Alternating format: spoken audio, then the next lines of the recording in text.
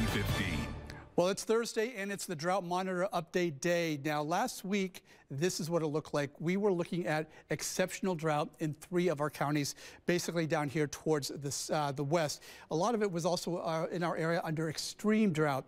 Now, this week, for 4 days, we got some rain. We got some pretty good rain as well. Starting on last Tuesday, you can see Tuesday, Thursday, then Sunday, Monday, and also on Tuesday. They don't count this until next week, but we got plenty of rain. And what that did was it really helped to eliminate that exceptional drought across those 3 counties. So we did definitely put a dent in the drought. We also improved many areas to the north and to the west, to the east as well. So we'll be following that up.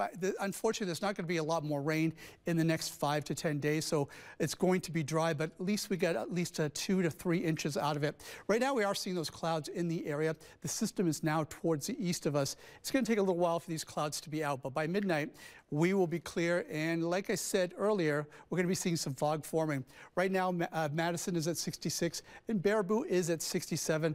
We're not going to really break the 60s today, but this is going to be the last day in the 60s.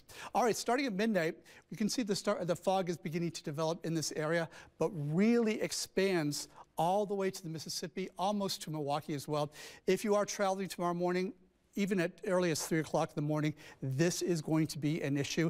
And it doesn't really burn off until about 9 or 10. So be very careful on the roads. It can come down in visibility very, very quickly. All right, overnight temperatures across much of the area down into the mid-50s with Madison at about 54 degrees.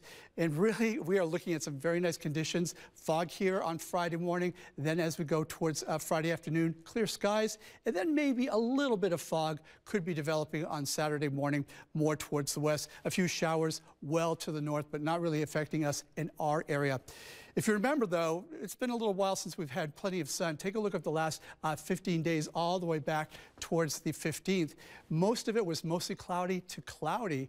Well, as we go forward in time into the weekend and next week, we are going to be seeing plenty of sun, as well as summery warmth is going to be back again, and this is going to last for quite a while. Take a look at your 7-day forecast, and what I mean is with the sun, we also get those temperatures.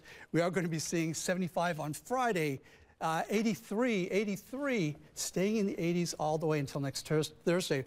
On Wednesday, though, we do start to break it up, and things are going to change drastically into next weekend. Well, enjoy that 5-day stretch. We have good news on the drought monitor, and so we can celebrate the sunny conditions a little bit more. Kevin, thanks. Still